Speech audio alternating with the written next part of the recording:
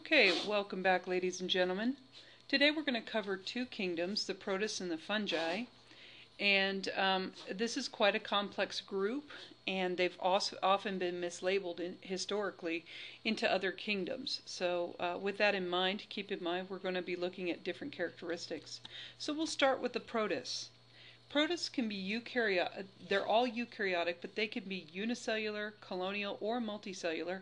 Some protists, like brown algae, can get over 20 meters long. And they have a variety of metabolic styles. They have, chemical autotrophism, chemical heterotrophism, regular photoautotrophism, etc. There are three basic types of protists. The protozoans are the ones that act like animals, the algae are the ones that act like plants, and the slime molds are the ones that act like fungus. So basically, Kingdom Protista is the catch-all kingdom for the organisms that don't fit in the other three eukaryotic kingdoms. Protozoans are heterotrophic because they're animal-like. They're unicellular, and they're classified by how they move. They have several different lifestyles, though. They can be free-living, parasitic, or mutualistic. Sarcodines are the amoeba group. They move by pseudopodia, which means false feet. Some of them have shells, some don't, and they all reproduce by using binary fission, which looks like mitosis but on a cellular level. So most of the little pseudopods are used for movement and feeding. In amoebas, the shape are constantly changing, and food is stored in food vacuoles, which then merge with lysosomes for later digestion. The contractile vacuole that you see here is for water regulation. Ciliates are another type of protist. They're another type of protozoan. And they have lots and lots of cilia, which are short hair-like structures on the cell membrane. So they both move with cilia and also use them to feed. The most common one is paramecium, and you will need to know this diagram. And if you notice that paramecium have two types of nuclei, the macronucleus and the micronucleus. The micronucleus is basically a sexual nucleus. In other words, it gets transferred to another paramecium during sexual reproduction, but they can also reproduce asexually through binary fission. Flagellates, well, they move with flagella, which are longer and whip-like instead of short and hair-like.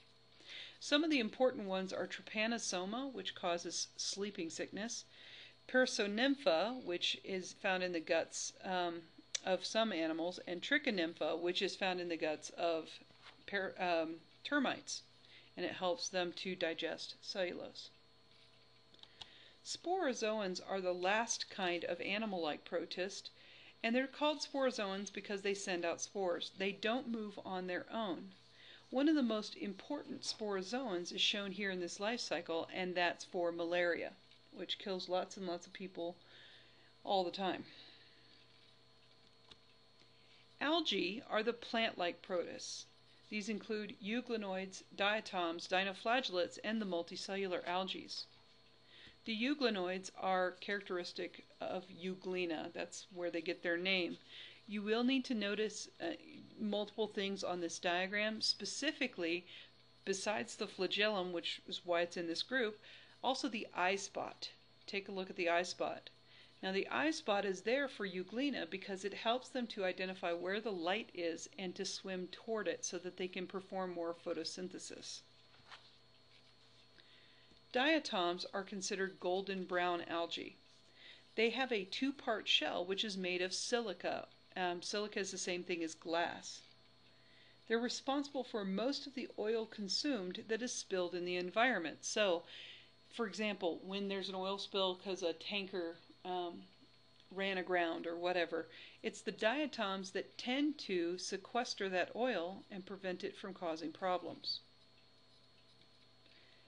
Diatoms are also extremely important in making oxygen, glass, in gardening, and in toothpaste. They're also used in food preservation. The dinoflagellates have two flagella in the little groove that you can see around the middle of each one of those. Dinoflagellates can often cause diseases to animals. They are photosynthesizers, but when they have a bloom, they're called a red tide, and that produces toxins which can harm a lot of organisms. Multicellular algae can be between microscopic to 20 meters in length. They're classified by color, so they come in green, brown, and red, and these are typically what we call seaweed.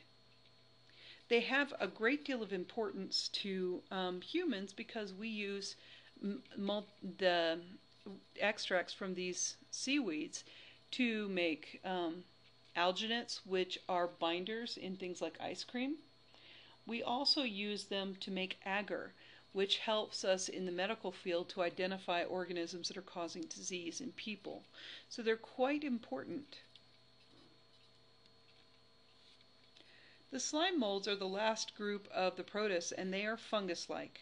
They typically are small, and they are a very small group as well, but they also tend to be very brightly colored.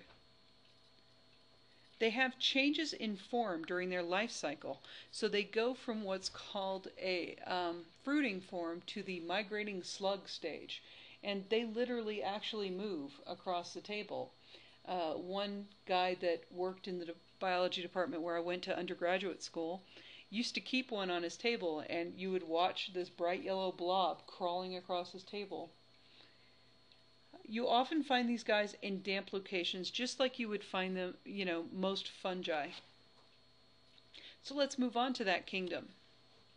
Fungi typically are multicellular. They're all external heterotrophs, which means that they digest their food outside of their bodies and then absorb it. Their cell walls are made of chitin, and they can reproduce both sexually and asexually.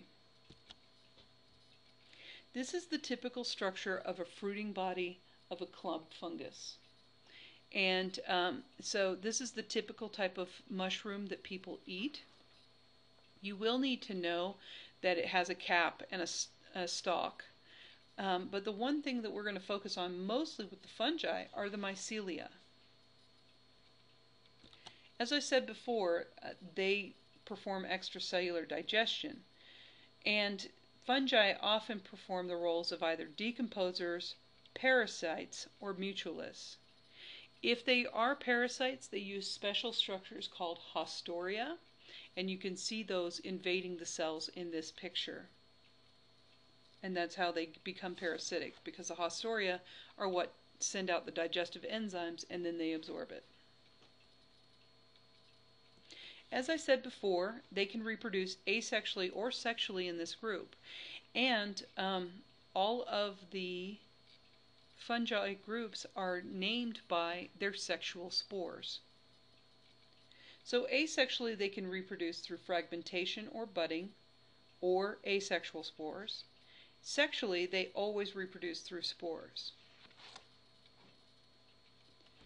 The zygomycetes are a group of fungi that have very thick-walled sexual spores, and you can see the thick-walled spore over in the bottom right-hand side. It's called a zygospore. The most common example of a zygomycete is Rhizopus stolonifer, or black bread mold. The ascomycetes have ascospores, and they're called the cup fungi, and you can see up at the top why it's generally called cup fungi. But morels are also in this group. Yeast, common yeast that we use for bread baking or for brewing, is in this group, and also ringworm is in this group, so that is a skin infection. So since it's a skin infection and that makes it parasitic, you would know that it has haustoria.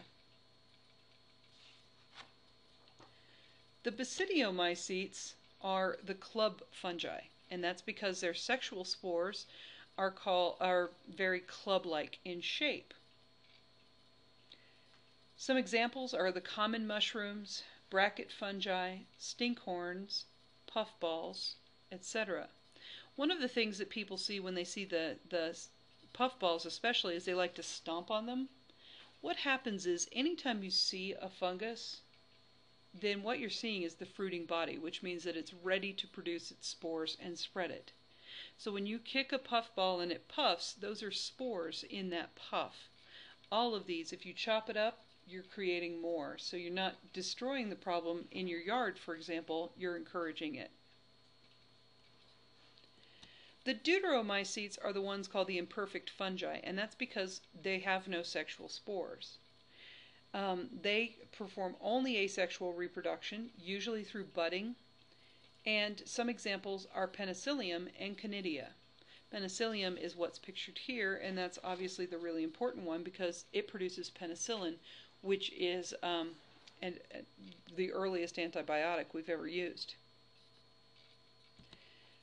Most people know that fungi can cause diseases, and you can see like skin diseases here on the child's face.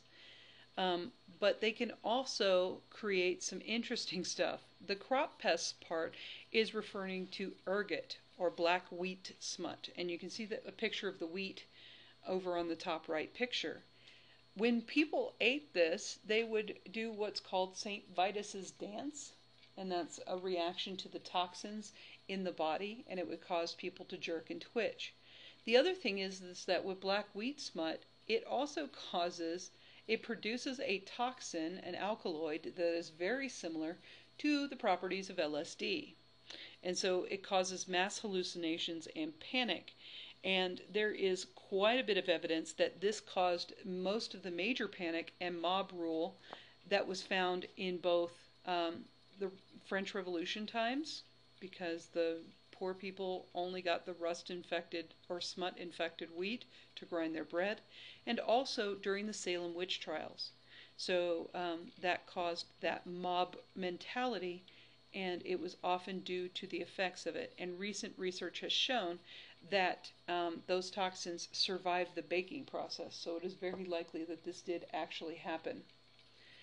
We also make food from different fungi. We get breads, we get beers, which used to be called the poor man's bread in the Middle Ages because it was how they got their calories. We also use it to ferment to make things like soy sauce. And finally, we use medicines. In World War II, the first use of antibiotics was used widely, and that was penicillin. And penicillin saved more than half of all the lives of injured soldiers throughout World War II. And since that time, it has created a massive amount of survivability. However, there's a downside to that in that we're now having antibiotic-resistant bugs, which we covered back on the natural selection lecture. So if you have any questions regarding that, you may want to review that lecture. So, by all means, please practice with this material, and I wish you a good day.